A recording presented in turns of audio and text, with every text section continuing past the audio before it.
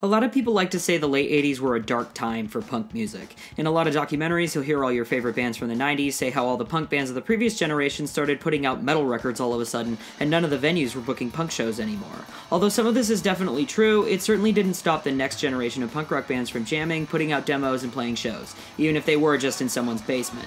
But most importantly, the late 80s were the beginning of a new era for punk rock, and with it came a number of young and inspired bands that made unique developments on what the previous generation had started. How's it going, folks? My name is Jack Miller. I am the incredibly underqualified punk historian, and in this video, I'm going to give you guys a little history lesson on the ska punk godfathers themselves, Operation Ivy. Of course, along with some of my thoughts on why they had such a big impact on punk, and an even bigger one on ska and ska punk. But before we dive into that, I want to say I do plan on making Spotify playlists for my videos in the future, but that will not be necessary for this one because Operation Ivy has one album, it's right here, and you can find it on any streaming platform you like.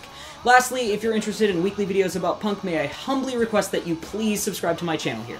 I'm having a lot of fun making these, and I want to make sure that all of you can keep having fun watching them. Anyways, the story of Operation Ivy begins in the mid-80s in Albany, California. Founding members Tim Armstrong and Matt Freeman were playing in a local ska band called Basic Radio.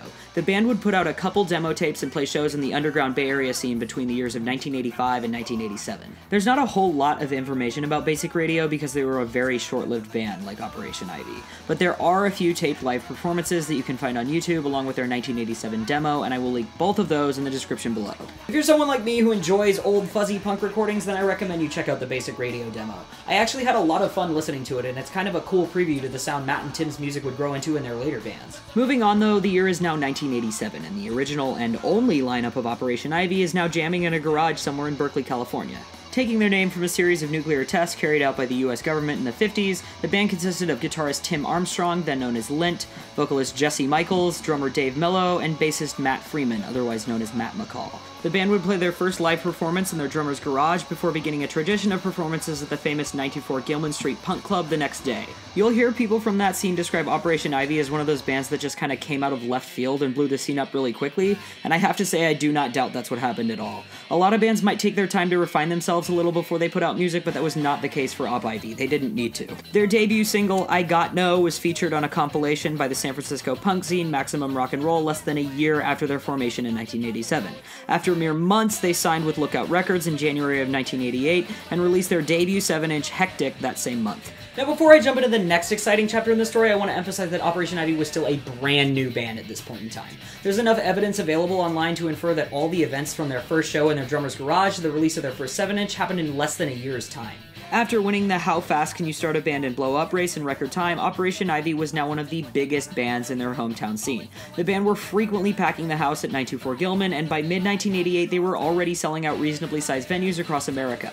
Though they were approached by a number of major labels, the band chose to stand by their hometown friends at Lookout, and there they would release their classic full-length album, Energy, in 1989. I'm pretty sure if you're watching this video, you're familiar with that record, but on the off chance you aren't, I highly recommend you go listen to it as soon as possible, even if it means pausing this video and coming back. Now, in typical Op Ivy fashion, the actual recording process of Energy is an entire epic of its own. Following one of their most successful tours in the summer of 1988, the band met with Lookout Records owners Larry Livermore and David Hayes to discuss plans for a follow-up release to Hectic. The label owners suggested Operation Ivy release another 7-inch EP as they were afraid the band was not ready to do a full-length and were also unsure if the label could successfully fund it. Despite their best efforts, though, nothing had stopped Operation Ivy from doing whatever the hell they wanted in the past, and the label owners were certainly not an exception to that rule. Live recording sessions for the album began at the 924 Gilman venue of all places, in hopes the band could capture the same energy of some of their live shows there. Although these ideas were definitely well intended, the band was not able to emulate the same sound of a performance to a packed house recording alone in the venue during closed hours. Gilman's sound engineer Radley Hirsch, who had been assigned the producer role, also pushed for a series of ideas that the band was not thrilled about, and in the end the recordings were not what Operation Ivy or the label owners had been hoping for. By the end of 1988, things were not looking good for this album, but after a little bit of persuasion, Larry Livermore did agree to start the project over from scratch. The album was produced by Kevin Army at Sound and Vision Studios in January of 1989,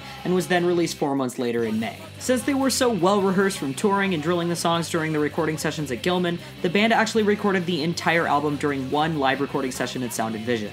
As they say, though, all good things must come to an end, and unfortunately Operation Ivy was another one of those things. The band had an album release show booked at Gilman on May 28, 1989.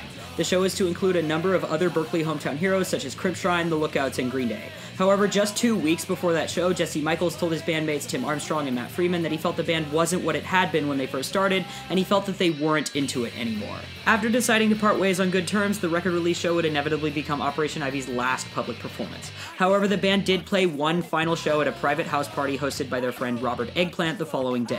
The next chapters in this story, of course, involve the formation of Matt Freeman and Tim Armstrong's next band, Rancid, as well as the various other musical and art-related projects Jesse Michaels has been in over the years, but both of those things are topics for future videos of their own.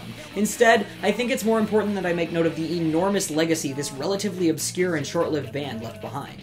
It's rare when a single album is able to redefine an entire musical genre, and even more so when said album comes from an artist with a career as short as Operation Ivy's was. If you ask me, I think this is something that only happens once or twice in a genre, and for some genres it may never. I'm definitely going to do entire videos on ska punk, third wave ska, and skacore, so I'll talk about this a lot more there, but I think it's pretty safe to say that none of those genres would even exist had it not been for Operation Ivy.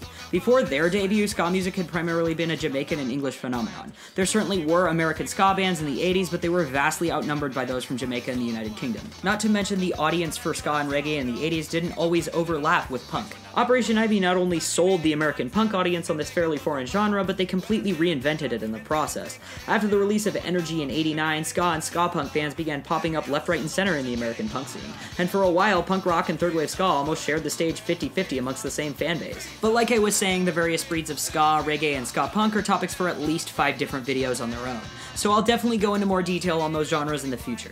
All that said though, there's a chance if you're watching this, you're someone who doesn't even like ska, and you're just an Operation Ivy fan because they're a classic punk band. Of course, if you are that person, there's nothing wrong with that, as we all have our own opinions, but the fact that you go as far to say that you hate ska but would still consider yourself an Operation Ivy fan really says something about their impact on music as a whole. Well, I think that about does it on our little history lesson here. Fun fact about me, I actually play guitar in a skacore band, and Operation Ivy is one of our biggest influences. But I think that's enough on my end. I want to hear what you guys have to say. What are your favorite Operation Ivy songs? Do you agree that they invented ska punk as we know it, or do you think the genre would still have had a presence without them? Or if you're someone who doesn't even like ska, what attracts you to Operation Ivy's music? Thanks a lot for watching. I'll see you next time.